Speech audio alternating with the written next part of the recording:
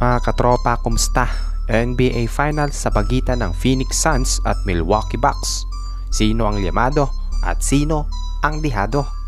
Tara at pag-usapan natin yan mga katropa.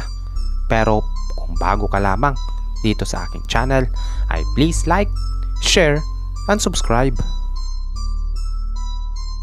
Aminin natin mga katropa na noong mag-umpisa ang NBA playoff ay may mga prediction tayo kung anong mga kupunan ang aabot sa NBA Finals. Lakers, Clippers, Nets, Miami, Nuggets, Boston. Yan yung mga teams na sigurado akong inaakala nating aabot sa NBA Finals. Pero ang lahat ng mga kupunan na iyan ay tinalo lamang. Ang Miami Heat ay na-sweep ng Milwaukee Bucks sa first round. Pagdating naman ng second round ay nakaharap naman nito ang super team na Brooklyn Nets. At sa Eastern Conference Finals ay nakaharap nila ang Atlanta Hawks.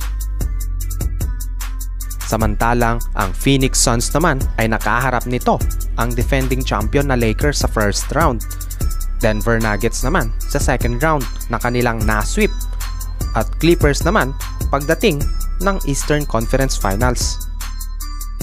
Lahat ng kanilang nakalaban o tinalo ay mabibigat na kupunan. Kumbaga, walang tapon. Ako, aaminin ko na napabilib talaga ako ng dalawang kupunan na ito. Lalo na itong Phoenix Suns. Kaya nitong darating na Miyerkules sa ganap na 9 AM Philippine time ay magaganap na ang Game 1 ng NBA Finals sa court ng Phoenix Suns. Kaya ang tanong dito mga katropa ay sino kaya ang magiging Llamado at sino ang Dehado sa seryeng ito?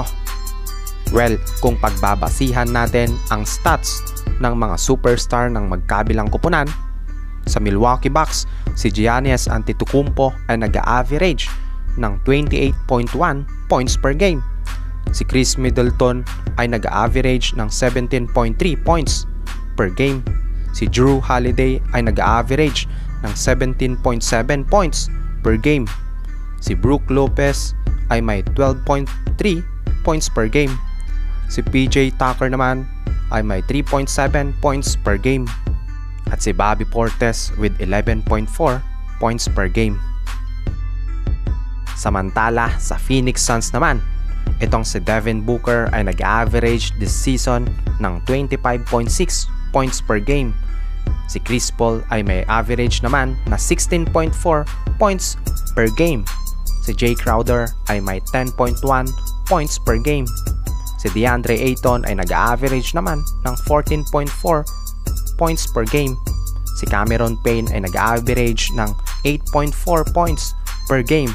At mikal with 13.5 points per game. Well, kung stats ang pagbabasihan mga katropa ay di sila nagkakalayo. Pero dito sa matchup predictor ay lamang ng more than 11% itong Phoenix Suns. Kayo, ano sa tingin ninyo mga katropa? I-komento lamang ito sa ibaba.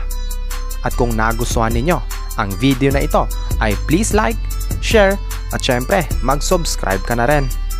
Maraming salamat mga katropa. This is the Larong Kanto TV. Peace out!